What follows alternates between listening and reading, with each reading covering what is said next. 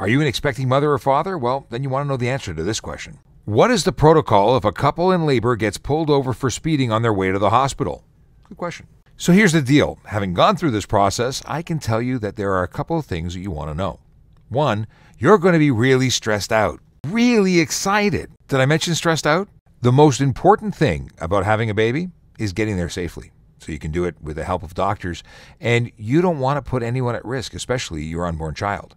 So do me a favor. Do yourself a favor. Don't speed.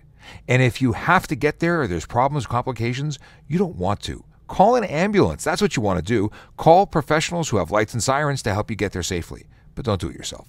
You don't want to slow yourself down with a traffic stop because we don't know what's going on when you're in that car. And certainly don't want to be in a situation where you end up in a collision and harm anyone, especially your baby.